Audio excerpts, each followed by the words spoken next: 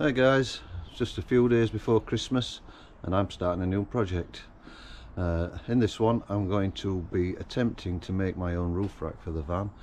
It's something I've been wanting to do for a while, and the main reason is because I want to mount another solar panel on the rear of the van. It's got like a curved section to it, and it makes it in my mind quite awkward to fit without drilling lots of holes, and I don't want to do that, so I want to make a roof rack for it to sit in between. So I'm going to take you through all the stages of what I do here. It's my own idea. I've not seen anybody else do it like this before on YouTube, and it's something I've been mulling around in my head for a long time, and hopefully it works, and so we'll see. And so here goes. Just one more thing before I get started. Later on in the video I'm going to let you know how much all the materials in this little construction project have come to, and everybody likes to know how much things have cost, and so I'll go through that later. So on the boxer relay Ducatos you get these little T-shaped things here, and this is where the roof racks fasten to, and so I need to make some brackets for these. There's 4 of these down each side, so I'm going to need 8 in total. And to make the brackets I've got this piece of aluminium. It's 3 inch by 2 inch or 75 by 50 millimeters, and this is 1 meter long, and I'm hoping to be able to get all the bits and pieces for the brackets out of this one piece. So if my idea works, we'll be successful. If not, I might need to buy some more. So I'll make a start cutting this.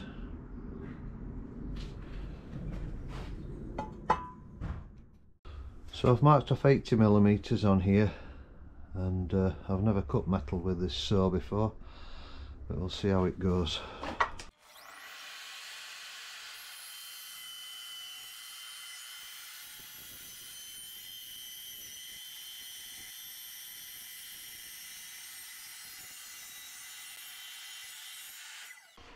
Oh, that's okay, just needs a little bit of a file up. Get these burrs off. So now I've got my bit of angle iron. I want to cut a slot in it so that it fits around this little knob here, and I'm just going to measure how thick the stud is at the bottom. It's just over 7 millimeters, so I need to cut a slot in my angle iron that's 7 millimeters wide. And also I'll just measure how far it wants to go on.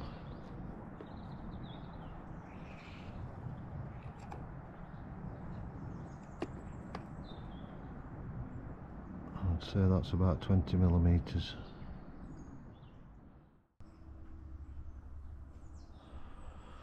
So I've just marked the centre of the angle and mark 20 millimeters this way. The hole is going to sit there on the edge of the 20 millimeter mark, so I need to start a little bit further in. So we'll make it there.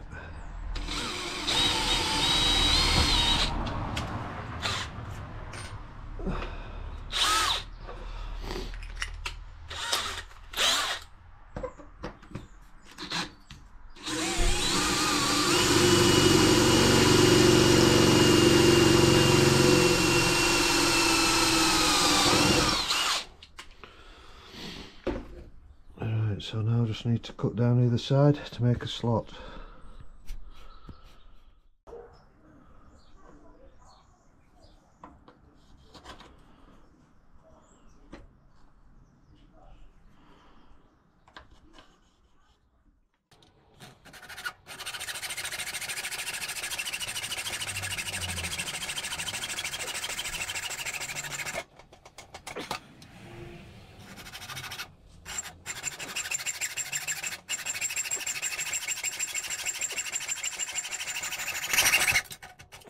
Right, so now let's see if it fits.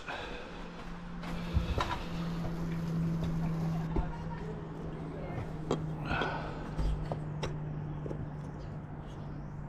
perfect. Okay, on to the next bit.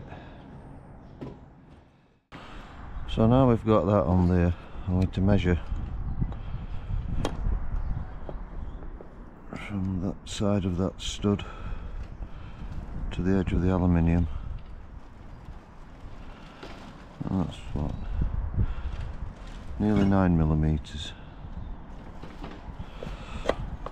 So on a piece of aluminium I'm going to mark that 9mm on there.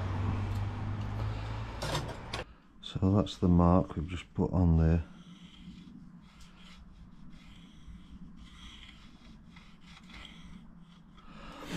And with the angle grinder I'm going to cut a slot in this. I'm going to leave about 20mm from either end and just cut a slot in here.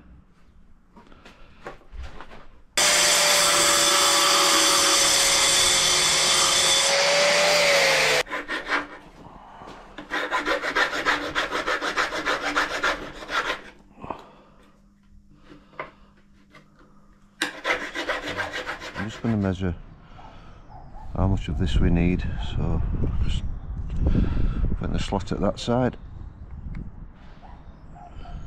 just marking it, and I'm going to cut it there.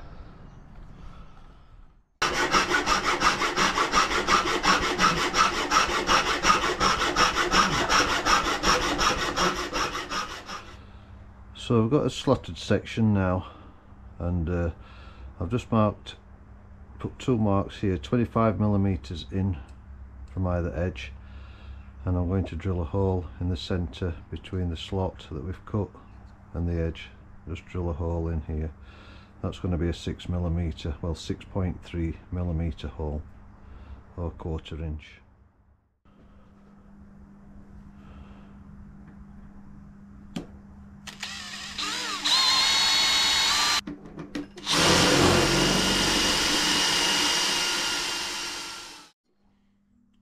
I've also made 2 more marks. These are 10mm in from the edge and in the centre. I'm going to drill 2 6.3mm holes here too.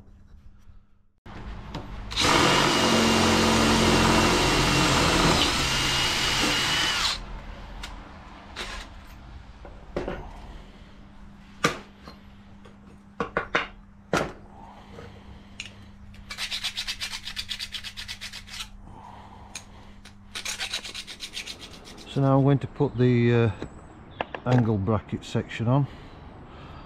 I want to put this over the top,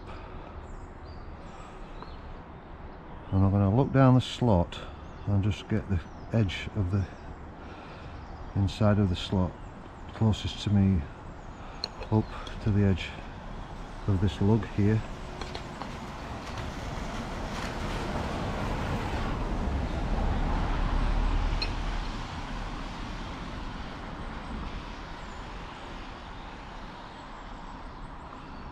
I'm just going to hold it in position.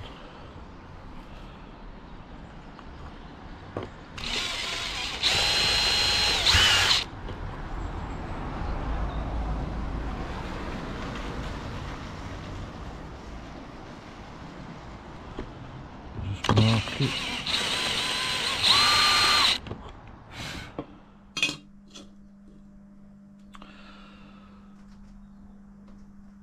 So putting that over there now, I can see the marks I've made in here, and put the holes over there, and then I'm going to clamp that and drill right through.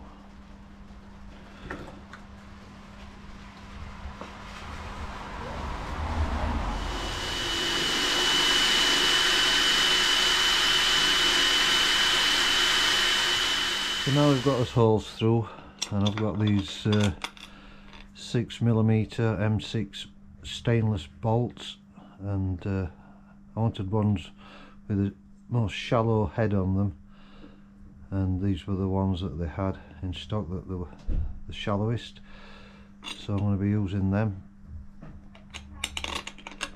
And so it should all fit together.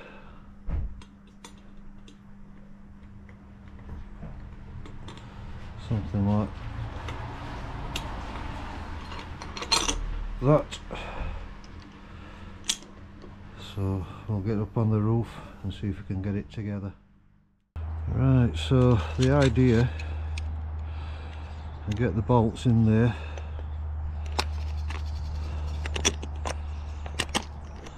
slide that across, get the top section on.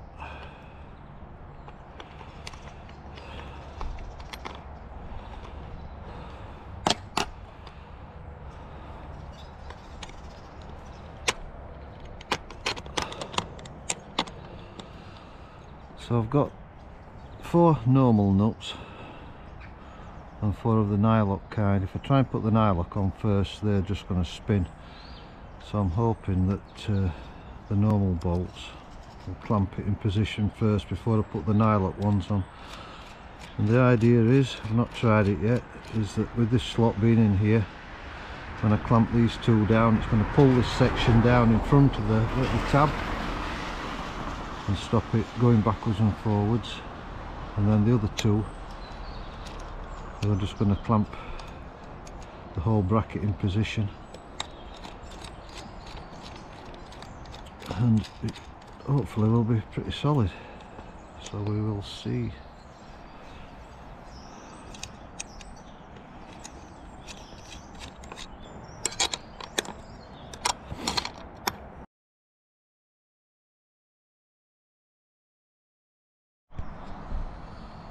So that's what it looks like now. I'll probably cut the rest of those bolts off a little bit, tidy it up a touch. But you can see how this is clamped down, and the lip between that part is actually sort of on the front of here, so it is really solid. So bending the roof of the van trying to pull that. So yeah, happy with that. I've just got 7 more of them to make now. Right, we'll catch you later. So it's difficult to see with all the snow, but I've got all the rest of the brackets on. Once I got my stall set out and I got into a rhythm, it didn't take too long. But there is a problem, and if you look down the line of these, you can see that the motorhome Wi-Fi thing there is in the way of of the rail that I'm going to be putting down this side. And so I've had to come up with an idea, and what I've got is some 30mm by 15mm aluminium off eBay, and I've cut some little pieces, and I'm going to have to pack off the side rail of the roof rack, and I'm going to do this all the way around to make it symmetrical. So I just cut off some lengths and drilled some holes in the centre. Once I've done that, just clamp them on like this. You can see that, and then just drilled through to get the holes in the same place.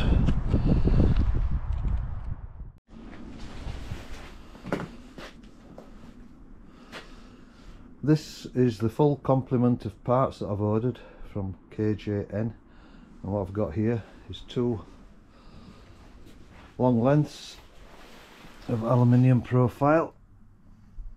These are for obviously down the sides, and I've got 4 smaller pieces that I've had cut at 1.5 meters, but I'll be cutting these down myself when I know exactly what size I need. And this aluminium profile, the one that I've gone for, looks like this. You can get it so that it's solid all the way across on one side, or even 2 sides, or even 3 sides, but I've opted for the one that's slotted on all sides for 2 reasons. Firstly, because it's cheaper, and also you can put this black stuff in there, and that just clips in. So I'll do this one-handed.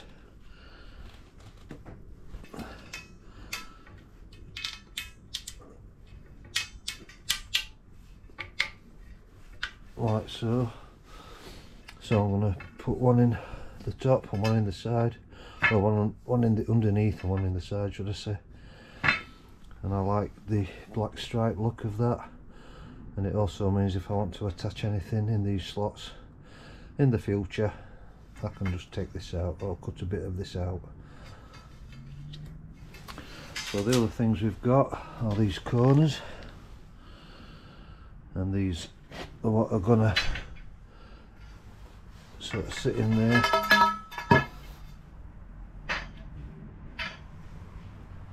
And that's gonna sit in there to join these together. I've got these caps, and these are what go over the angle brackets. When you've got your bolts in, it just tidies it up, makes it look nice. I've ordered plenty of bolts and nuts, and also these end caps, so these slot just on the end of your profile, and tidy that up. I've got 4 of them. And I've got some of these inserts just in case I need them. So that's about it, so that should do it. So these T-shaped bolts that you can buy, they just slot in the grooves. These are 8mm slots. They're using 6mm bolts. You just slot them in anywhere along its length, turn them 90 degrees, and they have little slots in the top that you can see there, and that indicates that you have actually turned them 90 degrees. You can't really get a screwdriver in there, a flat screwdriver, to turn them very well, which would be handy. So to get one of these in position, put 2 of these in.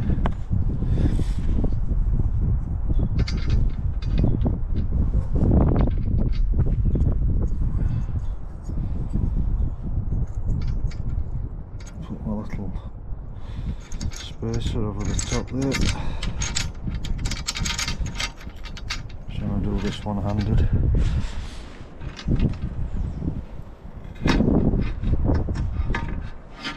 Slide it behind the bracket. Just slot it in like that, put a couple of nuts on the back. That's the first length put in now. All looking good. And it just misses the motor-owned Wi-Fi receiver. So, yeah. And that's what it looks like with some trim put in on the side and underneath. And I think it looks really good. I just wish I'd have put that in first, because when you're working with hands that are that cold, you can't feel your fingers.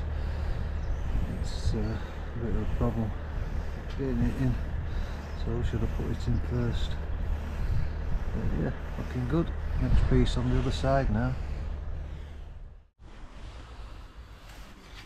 This black strip is much easier to put in if you do it beforehand. You can just run it along with your finger with your thumb like that, and it's in. And you can't see the joint even, which is just there. Really good stuff, that. So I've got this other length put down the side, and I've also cut the end pieces on the chop saw, and I put them together using these little angle brackets. And I don't know whether I've done it right, but it's really difficult to get a spanner in there to tighten them up. But I've used this nut lock solution on every nut on the construction, and I'm hoping that's going to stop things coming loose, but that's something I'll have to check to start with to make sure that everything's okay. But once these corner brackets are on, the little covers over the brackets, looks really good.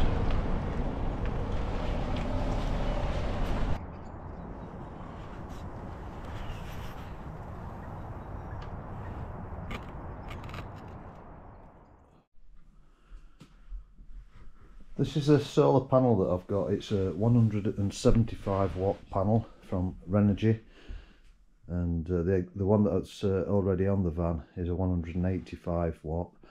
The rule of thumb is that you should match them up both voltage wise and wattage wise if you're having two panels or one or more panels, but I couldn't get a 185 watt panel on the van roof in the position that I want. It's too long, so I've gone for this one, which fits, and it's a monocrystalline. And although the panel comes with holes on the underside, as you can see there, I want to mount it so that the rails that support it are on the sides, not on the bottom. I don't want it sticking up. So these rails that I've cut from the aluminium profile, I'm going to put some holes in the sides here and screw them on there. I drilled the holes in the side of the solar panel and put the T-bolts through. I put some of this nut lock on the threads of the bolts before attaching the nuts, and just tighten them up with a socket spanner.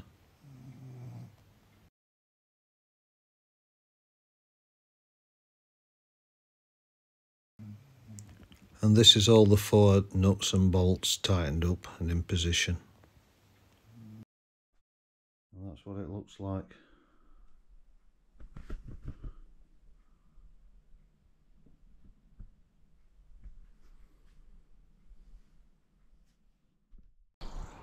Yesterday I got the new panel fitted. You can see how flush it is with the side rails, and I've just screwed it in position and bolted it in position with 4 of those right angle brackets, and then wired it up. So I've wired it in series, so that means that the neutral that comes up from the solar charge controller goes into the neutral of the new panel. The positive wire from the new panel goes into the negative wire of the old panel, or the existing panel, and then the positive just remains the same. You don't need to touch that one, just leave it in position. It's really easy. So now I've got a total of 360 watts of solar for the 2 panels, that one being 185 and this one 175. Also, I managed to get a bag of sort of these rubber caps, the 10mm diameter, and they're off at eBay, and they just push over the top of them and finish it off, and it covers the whole thing up, which is a bonus. Actually long enough, they're about 1 inch long,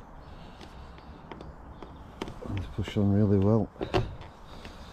Lovely tight fit, so that saves me having to cut the heads off the bolts there. Right, so how much did all the materials come to for this project? The aluminium angle, the 3x2, was from Amazon, and that cost £21.99, or call it £22. All the nuts and bolts that I got from a local DIY shop, they were £10, so I'll call that £32 in total. And then all the aluminium profile from KJN, all the brackets, everything to do with that, that was nearly £272. So we'll call it £304 in total. That's not including the solar panel, of course. So if you think that a Fiamma roof rack costs about £600, this one was for about half price.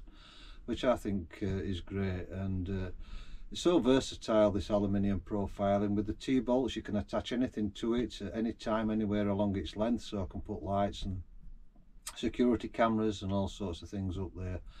So I hope this video has been useful for you, and hopefully it'll save you some money if you do it in the same way. Okay, take care, see you next time, bye bye.